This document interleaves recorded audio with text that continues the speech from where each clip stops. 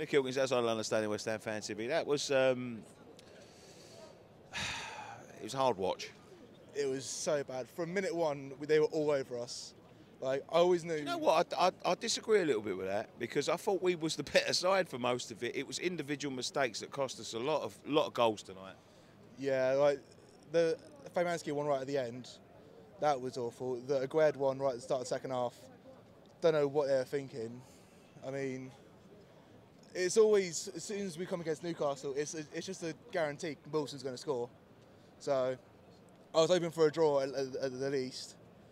Considering when we went to St James, we drew 1-1.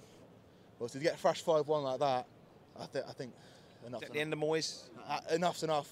You know, the time with Arsenal, you know, Emery, you know, it's time to go, it's time to go.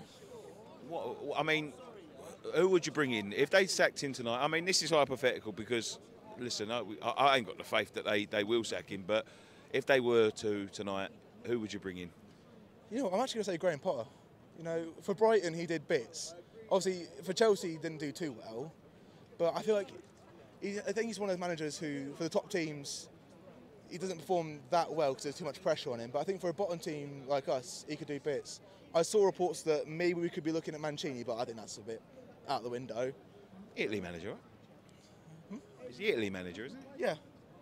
I saw reports of that he could be an option. I wouldn't mind it, obviously, but I've seen other options just floating about. So, is there any positives you can take out of that tonight? We scored a goal. That's the only positive, really. There's a scruffy one, but you know, goal's a goal at the end of the day. Saturday, got any chance? If we play like that, then probably going to scrape a point, maybe.